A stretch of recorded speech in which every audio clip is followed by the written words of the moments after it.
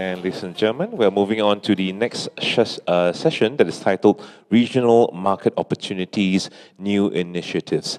And for this session, may I please call upon Mr. P.R. Somasundaram, MD India, World Gold Council, to present on an update on regulatory changes in India. Ladies and gentlemen, let's give a warm welcome to Mr. P.R. Somasundaram, please. Right. Very good morning. Alistair, that was very, very interesting. But I must tell you a small story. I once took your presentation home, and my wife is a chartered accountant. I did talk to her about, portfolio, 10%, 15% gold, etc. And it turned out to be very difficult for me because she just brought her gold holdings and said, my 10%. Now, would you please tell me where your 90% is, actually? And that would have put my lifestyle at risk. Then I said, no, this is all for institutional, So I had to wriggle out of the conversation. So I'm always conscious that when we talk of portfolio investments with Indian housewives, you have to be extra careful about it. But that was very interesting. Thank you very much. Now, I'm here to talk about a few regulatory and policy changes in India. Many of you in the room who have been tracking India would have heard about a lot of changes in the last 5 years through the remarks of industry leaders, cryptic comments from some people, some kind of media reports which says the trade is not happy. So what I thought was probably just give you a broader picture of what exactly is happening in the second largest market in the globe and what can we expect more. What can we expect more from this? What is India today? India is all about big, bold reforms as of now. There are 4 key drivers amongst various things which I can think of, which drives everything that the Modi government does. Transparency, ease of business, inclusive growth, and digital push on everything the government does. Now, these are the strong pillars in which every change the government does is actually captured. For gold to survive and grow, it has to fit into these priorities of the government. Gold market in India grew in the last 3 decades since the removal of the Gold Control Act, but it has grown at the cost of transparency, infrastructure, or standards. We grew, we have a very robust business, but they're not totally supported by these strong pillars of growth. There is a certain feeling that any conversation about gold is self-serving in the government circles. And therefore, you often saw the stick side of the government's approach in anything related to gold. So, we have now seen a change in the last 5 years. One of them is we now have the attention of the top leadership of India on gold. There is a genuine feeling that gold can become a very, very productive national asset. But it has to come with transparency and standards and infrastructure. That's what it is. So this is in summary my presentation. I don't need the rest of the slide, but he has given me 15 minutes, so I'd rather use them. What have been the big changes in the market in the last 5 years, if you see? It's the second largest market. 90% of the gold is imported. Therefore, you have a problem of dollars, current account deficit. That continues to pose a risk, but we haven't seen any issues in the last 6-7 years. And we do, with the way the government is going on other aspects, we shouldn't see this an issue in the future. It is an unorganized industry, very fragmented. So therefore, innovation, value addition, they have suffered a lot. The policies and regulations are very diffused. There's no central gold body. Anything on gold, you got to go and talk to 5 people. There is a legacy. As I mentioned, it has grown at the cost of transparency. So there is a gray market, and it is seen as a tool for tax evasion. There is lack of standards. The largest market, there's lack of standards, enforcement. There is lack of price transparency, and industry is actually transitioning towards broader economic reforms, which, as I said, is all about transparency, tax compliance, financial inclusion, and digital. If you look at the industry itself, now we have got this chart some time back, 2000, 95% of the market was unorganized. In 2015, when we did the study, we realized that this has changed. Now you see about 30% is in national and regional chains. Many of them are listed as well. And about 70% is unorganized. This is one of the big issues when you discuss the policies and regulatory changes. So I'm going to brush through this presentation. As I said, I'll finish it in 15 minutes and be open for questions. We have been speaking to the government the last 6 years as the World Gold Council. We have been part of the various trade associations and individually too. We have approached the government. In fact, in 2015, we started this whole debate why India needs a comprehensive gold policy. We did put together a few thoughts and they were appreciated, but they were probably too early for the time.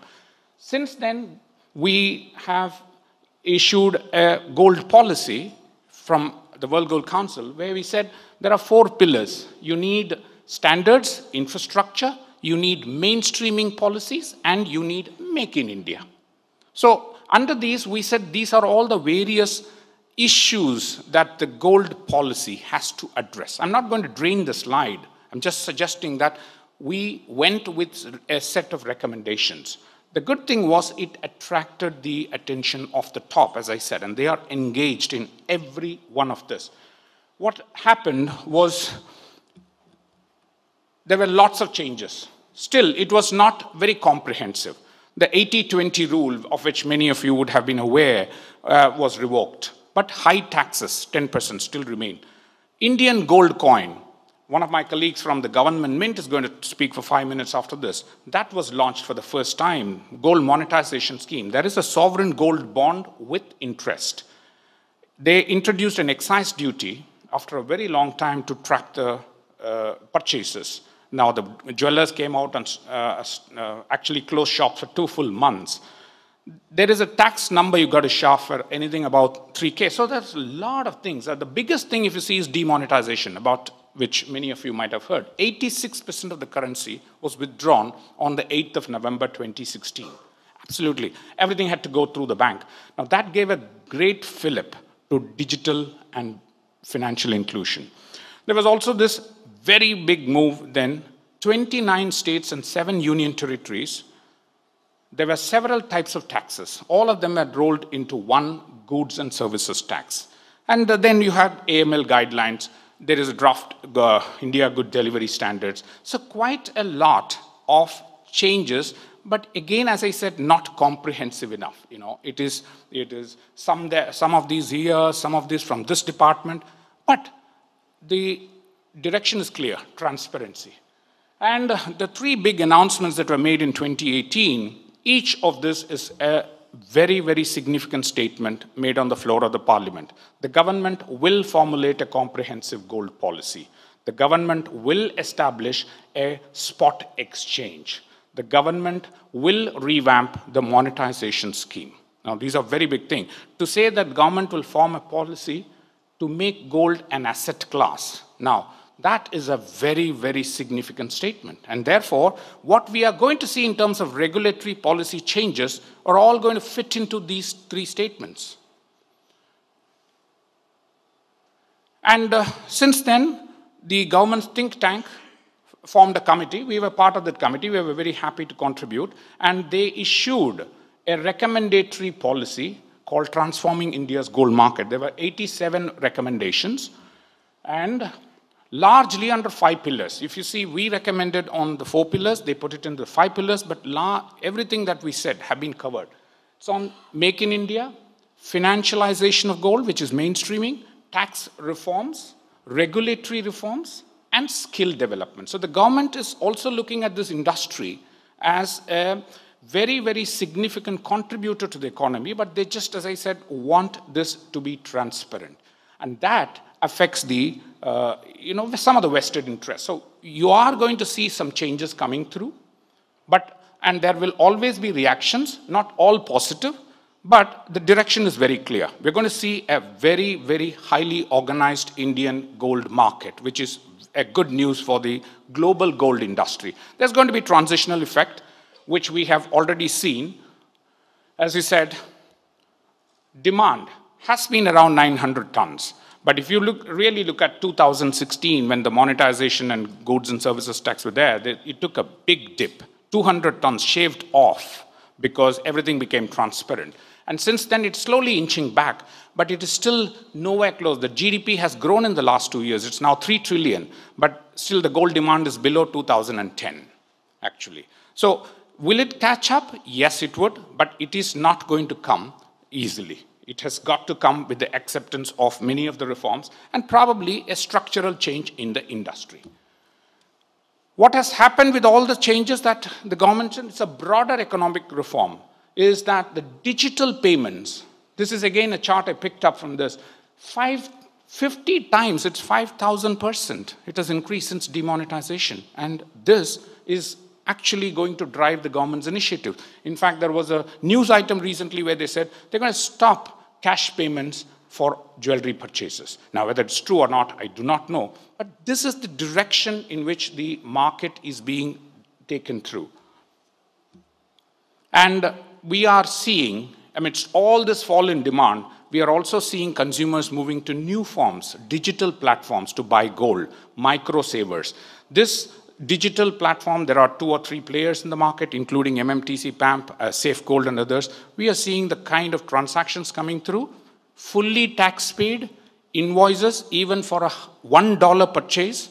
It is tax paid, it is covered by an invoice.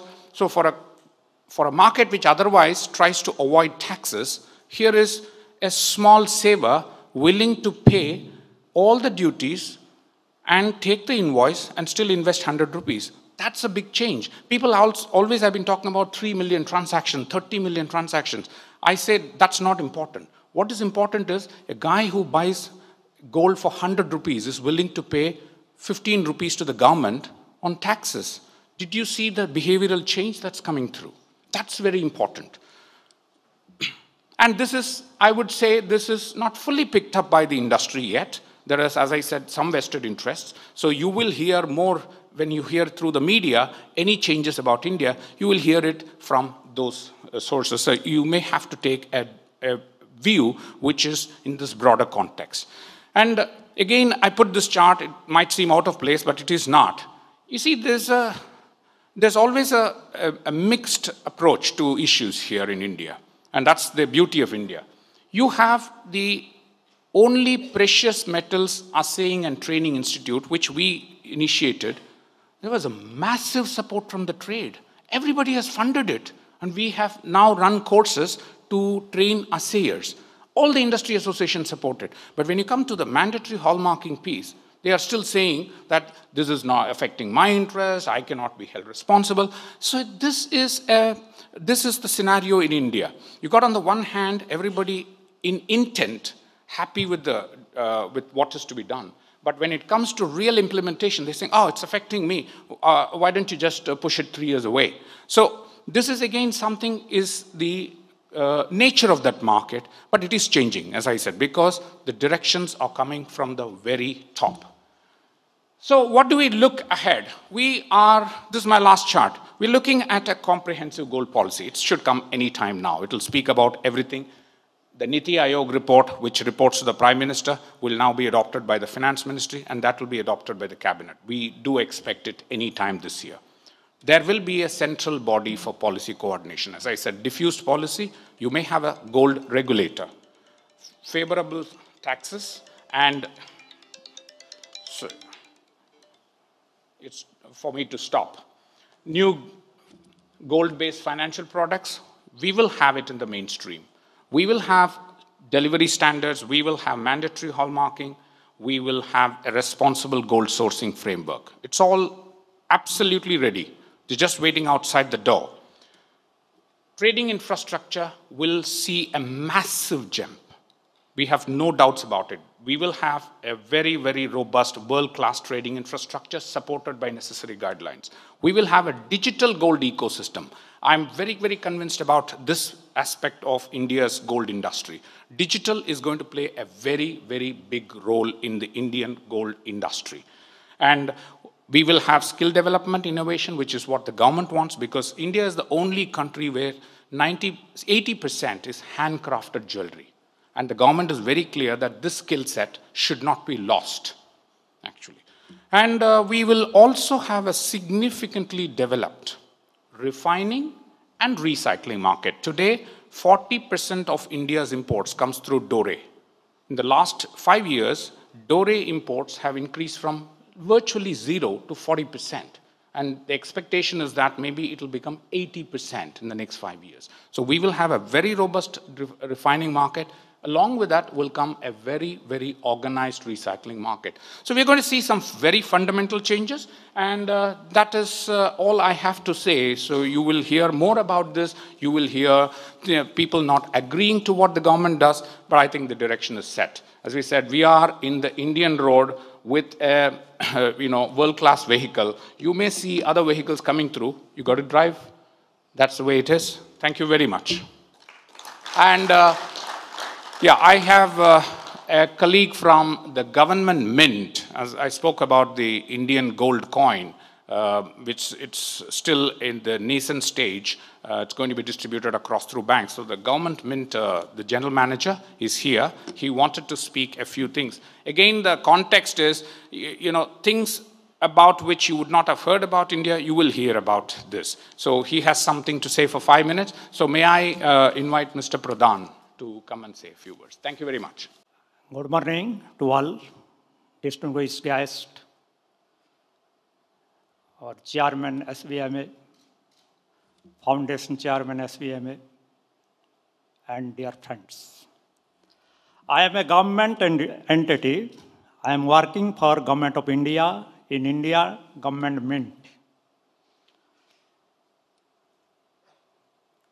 This mint is a factory producing all circulating coins, gold refining, gold assay, and non-circulating coins, and again the gold medals, medallions, and gold coins which Mr. Soma Sundaram has already shown. This is a location of my factory. Is around 25 kilometers from Mumbai airport, nearly 1 kilometer from railway, and Bombay port is also nearly 1 kilometer.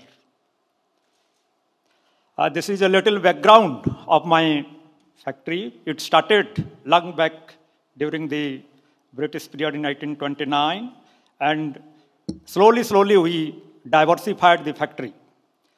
This is the India gold coin, the sovereign gold coin, which our Prime Minister has inaugurated, and one side is our father of nation Mahatma Gandhi, and other side is the Ashok Chakra.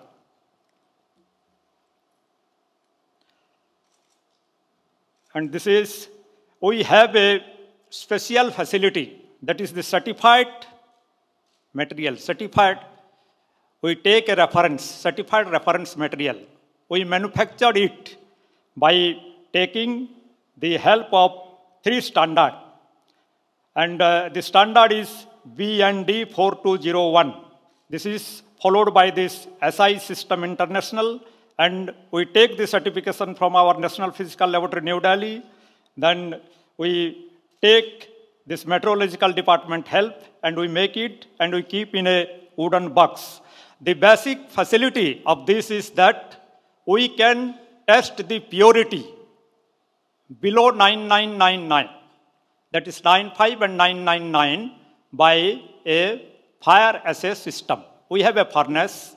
We take with our reference material and the submitted gold to the furnace at around 1100 degrees centigrade. Then all the impurities will be melted there. Only gold and silver will come, and then we make this silver out by nitric acid solution, and we test the purity whether the supplied gold is up to the mark or not. That is our certified item, which we sell to the market also. And this is a special facility available in India Government Mint to test and to propagate the assay.